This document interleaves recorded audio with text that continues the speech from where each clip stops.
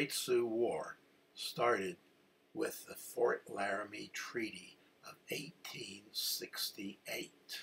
The treaty established peace between the U.S. and the Sioux Nation and other tribes of the northern plains. The Sioux received a large reservation which comprised what is now most of western South Dakota. The other lands were reserved as hunting and fishing territory for all the Plains tribes.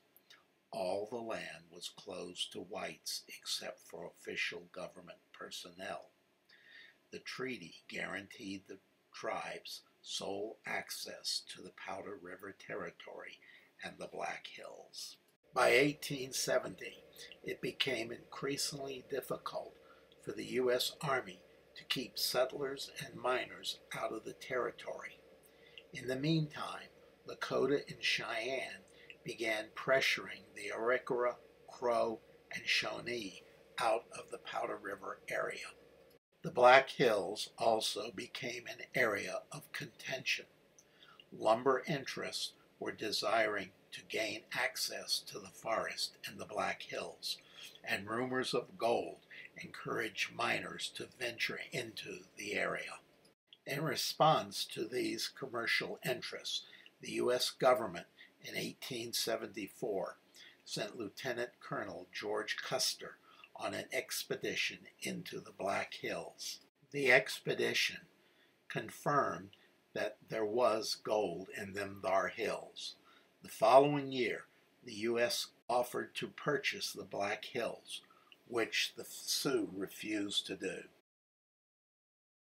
In response to the rebuff of the government's offer, President Grant's administration refused to evict trespassers in the Black Hills and ordered all indigenous bands to return to the reservations by the end of January 1876.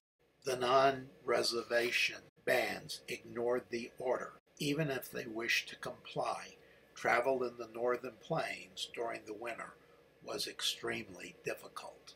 General Philip Sheridan, commander of the U.S. Army in the West, on February the 8th, ordered General Alfred Terry and George Crook to begin a winter campaign against the bands outside the reservation. The campaign, ordered by General Sheridan, was a three-pronged advance into the Powder River country.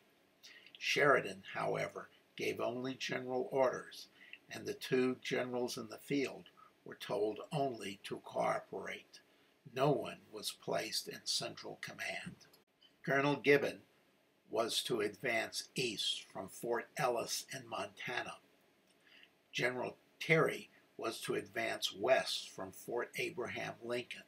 With Terry was the 7th Cavalry under the command of Lieutenant Colonel George Custer. The 3rd column, under the command of General Crook, was to advance north from Fort Fetterman. Gibbon and Terry delayed their departure because of severe winter weather. Crook, in spite of severe cold, marched from Fort Fetterman on 1 March. His target was the camps of Sitting Bull and Crazy Horse, believed to be on the area of the Tongue or Powder River. Crook's column had about 880 men, cavalry, infantry, civilian packers, scouts, and newspaper reporters. The march, which followed the old Bozeman Trail, was slow because of severe cold, 2 Indian raids, and a blizzard. At the site of the old Fort Reno, Cook established a forward supply base, leaving his wagons and infantry. With the cavalry, Cook kept moving north. On the 16th, Cook's scouts reported seeing warriors shadowing the troopers. With this information, Cook divided his command. He sent Colonel Joseph Reynolds with 380 troopers to follow the warriors' trail, while he and 300 troopers and the pack train followed. Early on March 17th, the Army scouts reported to Reynolds that they had found a village of about 100 lodges on the Powder River. Reynolds planned a multi-pronged attack. 2 companies under Captain Knowles was to attack the south end of the camp. One of the companies under Captain Egan was to attack the village itself, and Knowles would take the other company and cut off the pony herd. Captain Mills was to take 2 companies and attack the camp from the west. The 2 remaining companies were to occupy the hills to the north and west of the village to prevent the Indians from escaping. Because of poor intelligence and the rough terrain, the separate companies were unable to coordinate their attacks.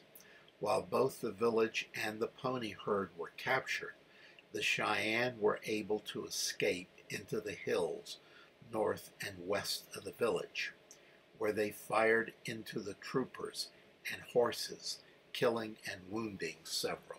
The village was a band of Northern Cheyenne, not the Lakota camp of Crazy Horse that the Army thought. While some of the troopers maintained a firefight with the Cheyenne warriors in the hills, others set about destroying the village and its contents. Many of the soldiers took buffalo robes to protect them from the cold. Satisfied with the destruction of the village, Reynolds ordered a withdrawal. In his haste, Reynolds left the bodies of 3 soldiers and 1 badly wounded trooper. 12 hours later, at 9 p.m., Reynolds halted his command. During the withdrawal, the Cheyenne recaptured most of their pony herd. The next day, Crook and Reynolds united and returned to Fort Fetterman. The Battle of the Powder River had cost the Army 4 men killed, 6 wounded, and about 66 suffering frostbite. Cheyenne lost 3 killed, 3 wounded, and several deaths from exposure. They also lost their teepees, much of the ammunition, and most of their food and clothing. Although the attack destroyed a large amount of Indian property, it was poorly carried out and probably solidified the Indians' resistance to the government's attempt to force them to sell the Black Hills and live on a reservation. Upon returning to Fort Fetterman, Crook ordered Reynolds court-martialed on 3 charges: dereliction of duty in failing to properly support the attacking columns, for destroying Indian supplies instead of keeping them for the Army, and losing the captured Indian ponies. On January 1877, Reynolds was found guilty of all charges and sentenced to suspension from rank and command for 1 year. President Grant, Reynolds' friend and West Point classmate, remitted the sentence. However, Reynolds never served in the military again and retired on a disability in June of that year. Today, the battlefield is on private land, but still visible along State Highway 391. Unfortunately, it was very late in the day when I was in the area, so I was unable to visit the site. In 1934, a monument to the soldiers who fought in the battle was placed on the site. The monument is embedded with the headstones for the 4 soldiers whose bodies were left on the field. A monument to the Cheyenne who fought in the battle is across the road from the soldiers' monument. It is a sandstone boulder with the flag of the Northern Cheyenne tribe painted on it. Unfortunately, according to my research, this monument is not well maintained. Thank you so very much for watching this video. I greatly appreciate it. If you like this videos and others like it, please hit the like button, subscribe if you have not already, and leave a comment.